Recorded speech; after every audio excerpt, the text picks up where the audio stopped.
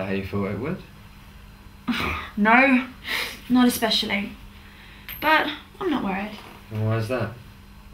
Because he'll be back. It is natural for him to react like that after all. And how's that? Well, it's the first step of the 5 stages of grief. Okay, whoa. Isn't that what someone goes through when someone close to them dies? I mean, I think you're missing something out here.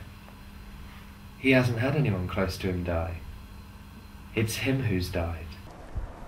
I'd just like to congratulate you both on the recent successful flotation of your business. Thank you. Yes, thank you. Was there a point where you realised you had arrived?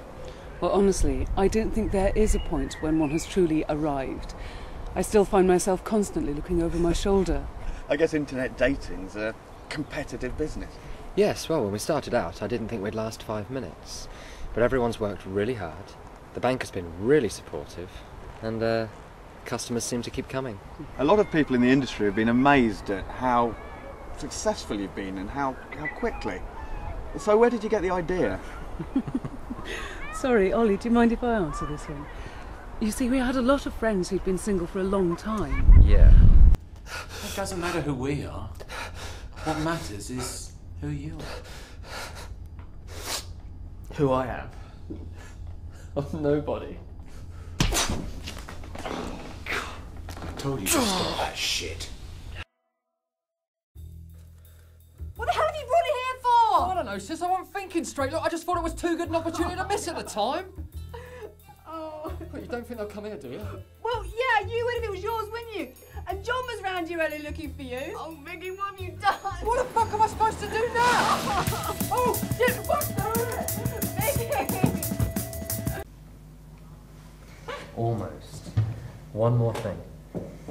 15 minutes after you found her, you called the police. Half an hour seems an eternity to just sit there. You did very well, though. A lot better than last time. Some parts were harder to remember than others. Yeah. You really did seem to remember an awful lot this time. Hello, mate. Morning, Chris. Mrs. still not giving you any time to yourself, then? Tell me about it. Oh, by the way, Trenchard wants to see you in his office. Don't know why. His daughter starts today, doesn't she? Tell you what, she might only be 17, but she's got a blinding body. Now, hands off, she's mine. Huh? I have a job for you both.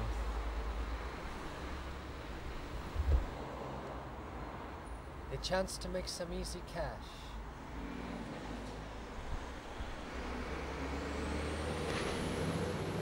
For you. I don't understand. I don't work for you. Just think about it as contracting out, using an outside source to get a job done. What's the job? That's the right question. Well, it works. Every time. And have things turned out as you expected? I never dreamed we'd be as successful as we are. It's really wonderful.